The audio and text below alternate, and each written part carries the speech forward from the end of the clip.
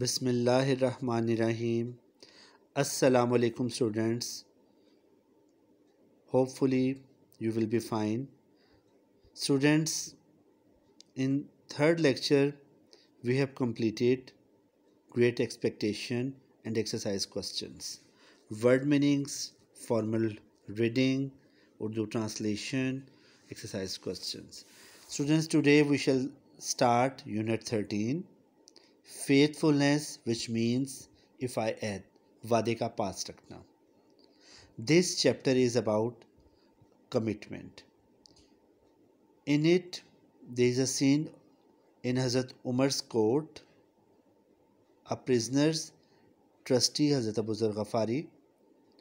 It's very interesting story. So first of all, you have to underline the difficult words from the chapter. So, faithfulness, Unit 13. This is lecture 4.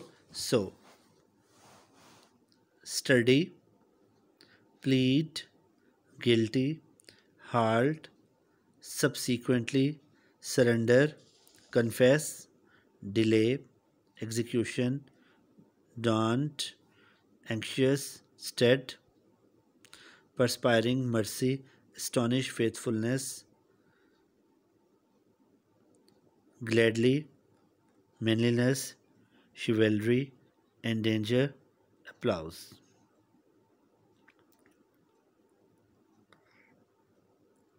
So, note down the meanings. Study strong,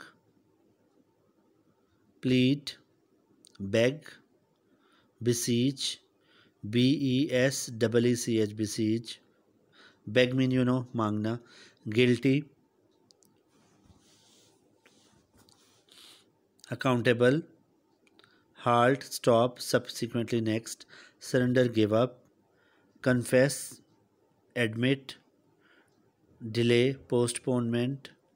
Execution,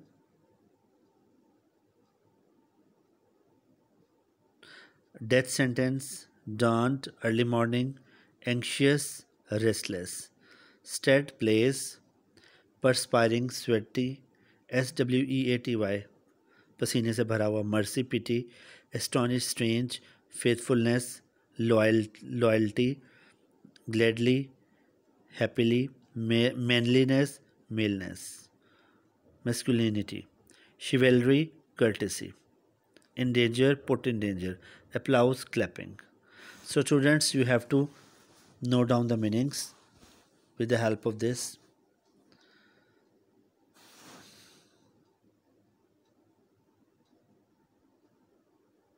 Study, strong.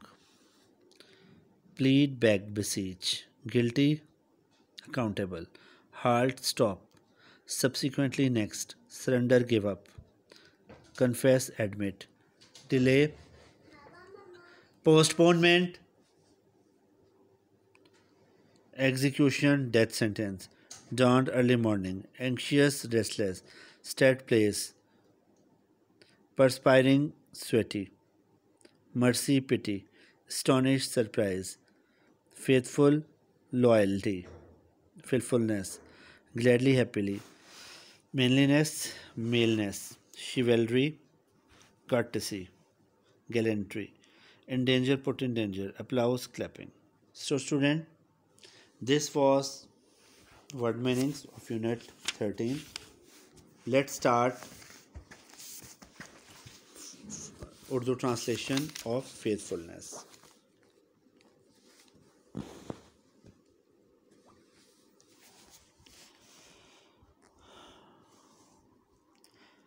Once Hazrat Umar sitting in the Masjid of the Rasul was busy in the affairs of the state. एक दफ़ा नबी हज़रत उमर फ़ारूक रज़ियल्लाहु अन्हो मस्जिद नबी में तशरीफ़ फरमा थे और मुल्क के मामलात देख रहे थे में मसरूफ़ थे. टू यंग मैन, दो नौजवान आदमी. Holding a strong and study countryman, उन्होंने एक नौजवान मजबूत जिस्म वाले देहाती को पकड़ा हुआ था. अपीयर्ड बिफोर हिम, उनके सामने आए. दे कंप्लेन टू हज़रत उमर, उन्होंने हज़रत उमर से शिकायत की that the person had murdered their old father, कि इस शख्स ने कत्ल किया है उनके बड़े बाप का. They demanded justice. انہوں نے انصاف کا مطالبہ کیا by punishing the murderer for his crime. قاتل کو اس کے جرم کی بنیاد پر. The caliph looked at the young man and said. خلیفہ نے نوجوان آدمی کی طرف دیکھا اور فرمایا You have heard the charge leveled against you. تم نے الزام سنا جو تم پر لگایا گیا. What have you to say in your defense? تمہیں اپنے دفاع میں کیا کہنا ہے؟ The villager replied. نوجوان دیہاتی نے جواب دیا Commander of the faithful, ایمانداروں کے سردار, I plead guilty. میں مانتا ہوں اپنی غلطی, اپنا جرم, ٹو دا چارج, اس الزام پر.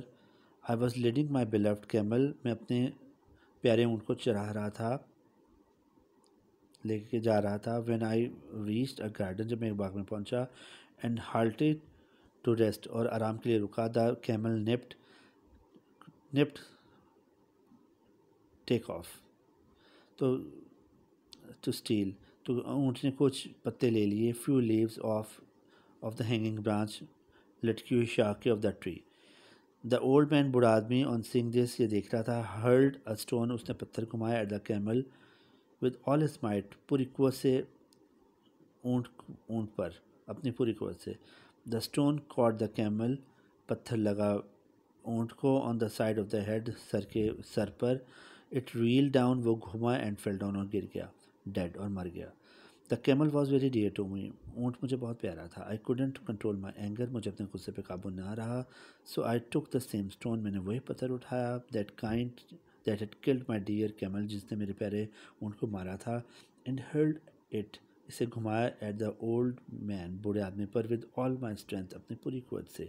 The stone hit the old man on the head, پتھر بوڑھے آدمی کے سر پہ لگا, and subsequently next killed him, اسے مار دیا.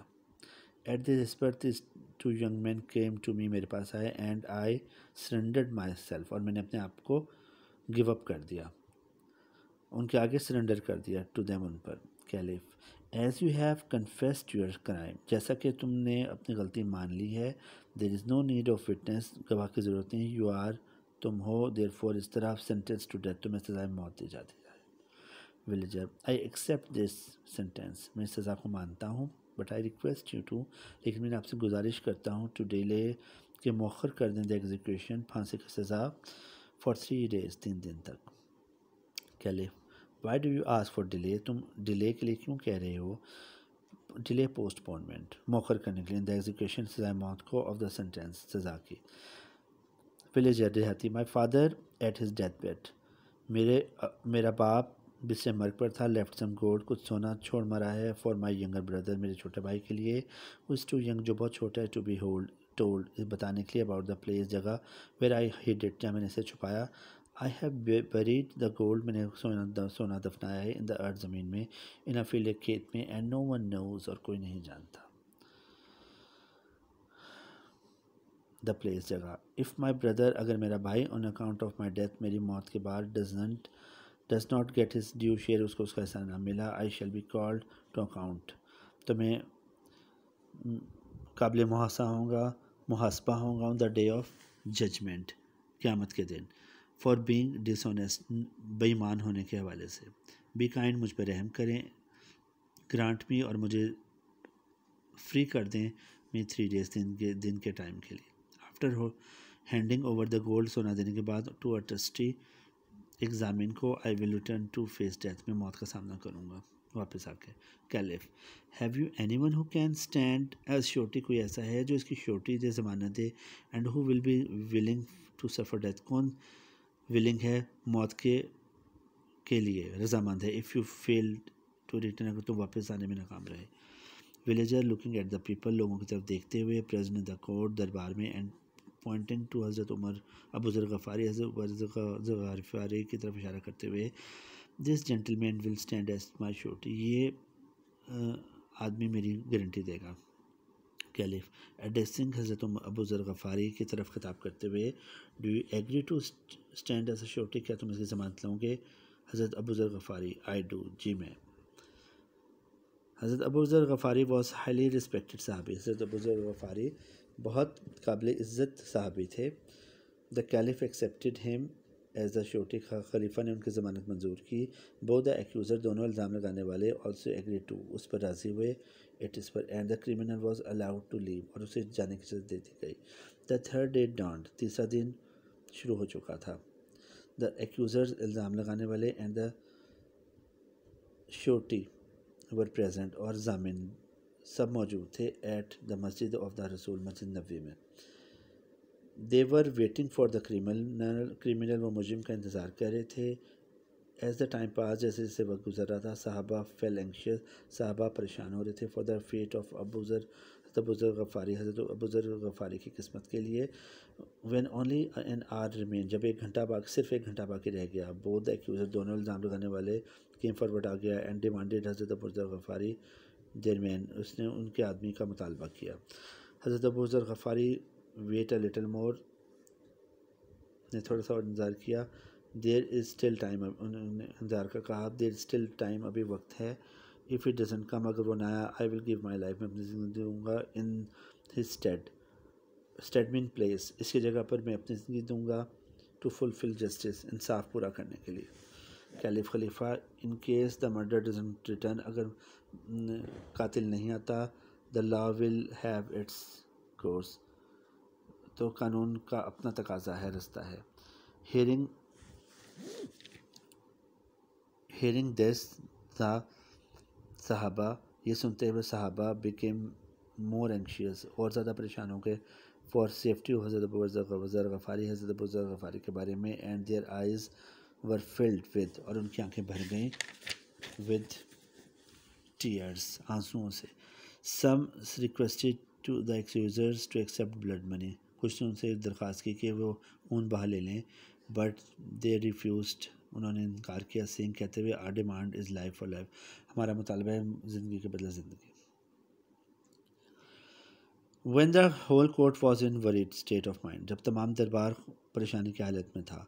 دا ولیجر ریچڈ دیہاتی پہنچا. دیئر پرسپائرنگ سویٹی پسینے سے بھرا ہوا فرام ہیڈ ٹو فوٹ سر سے پاؤں تک. ایز ہی انٹر جیسے وہ داخل ہوا ہی سلیوٹیڈ دا کیلف نے خلیفہ کو سلام کیا اینڈ سیڈ اور عرض کی اللہ بھی پریز اللہ آپ سے راضی ہو فار ہز مرسی اپنی رحمت کے لیے. I was able to make my uncle trustee میں نے اپنے چچا کو ضامن بنایا آف دا گولڈ سونے کا. ایز یو سی جیسے کہ تم نے دیکھا I am right in time میں وقت پر یہیں صحیح وقت پر ہوں. ڈونٹ ڈیلے دا ایگزیکیوشن تو سزائے موت میں دیر نہ کریں. آل the people present their court ور اسٹونش تمام لوگ جو کورٹ میں موجود تھے حیران رہ کے ایٹ دا آنیسٹی ایمانداری پر اینڈ فیتھفلنس عہد پر وعدے کی پاسداری پہ آف دا کریمنل مجرم کے. حضرت ابوذر غفاری کمانڈر آف دا فیتھفل ایمانداروں کے سردار. دا مین was totally stranger to me حضرت ابوذر غفاری نے حضرت عمر سے فرمایا عرض کی یہ بندہ میرے لیے ٹوٹلی اجنبی تھا. آئی ہیڈ نیور نون میں نے اسے کبھی نہیں جانا اور سن دیکھا ہم بیفور پہلے. But when out of all اس کے باوجود اور بائی اسٹینڈرڈس تمام چیزوں کے باوجود ہی سلیکٹڈ می اس نے مجھے منتخب کیا ایز اے شورٹی ضمانت کے طور پہ. آئی کوڈنٹ بٹ ایگری مجھے نہیں تھا لیکن راضی ہونے کے علاوہ کچھ نہیں تھا. If he had not returned اگر واپس نہ آتا آئی ووڈ ہیو گلیڈلی میں خوشی سے لے ڈاؤن دیتا اپنی مائی لائف فار ہیم اس کے لیے. Villager sir when you agree to stand as a شورٹی for a stranger it would be against all rules اگر آپ ایک اجنبی کے لیے ضمانت کے طور پہ کھڑے تھے تو تمام اصولوں کے برعکس ہے آف مینلینس آدمیت کے اینڈ شیولری اور ہمدردی کے. ٹو انڈینجر کہ آپ اپنی زندگی کو ڈال دیں خطرے میں. ٹو سیو مائن میری. ایکیوزرز آف ون ایکارڈ ایک ساتھ. کمانڈر آف فیتھفل ایمانداروں کے سربراہ وی فار گیو ہم اسے معاف کرتے ہیں لیٹ ہم لیو اسے زندہ رہنے دیں. آن ہیئرنگ دیز ورڈز یہ الفاظ سنتے ہوئے the audience present in the court جو لوگ دربار میں موجود تھے گیو کرائز آف جو خوشی سے چلائے اینڈ اپلاؤز اور تالیاں بجائیں. And the face of the caliph بیمڈ حضور اور حضرت اور خلیفہ کا چہرہ بیم شائن چمکنے لگا ود پلیجر خوشی سے. ایز ہی سیٹ جیسے کہ انہوں نے فرمایا ینگ مین نوجوان آدمیوں the blood money will be paid تمہیں خون بہا ادا کر دیا جائے گا ٹو یو تمہیں فرام دا پیپل لوگوں کے ذریعے. ٹریجری خزانے خزانہ اینڈ اللہ ول ریوارڈ، اللہ تمہیں جزا دے گا فار دس گڈنس، اچھائی کے لیے، آن دا ڈے آف ججمنٹ، روز قیامت، ایکیوزرس، کمانڈر آف فیتھفل، ہم ایمانداروں کے ساتھ براہ، وی فارگیو، ہم اسے معاف کرتے ہیں، ایز فارگیونیس از ڈیوائن، جیسا کہ معافی اللہ کی طرف سے، اینڈ دے فور، اس طرح وی رسپیکٹفلی ریفیوز، ہم بہت عزت سے کہتے ہیں کہ ہم نہیں لیں گے، دے ایکسیپٹ اینی بلڈ منی، کوئی بھی خون بہا. So student, this was unit 13 فیتھفلنیس، صفائے عہد کہ کس طرح وعدے کی پاسداری کی جاتی ہے. And inshallah in next lecture 5 we will complete question answer of unit 13. See you. Allah Hafiz.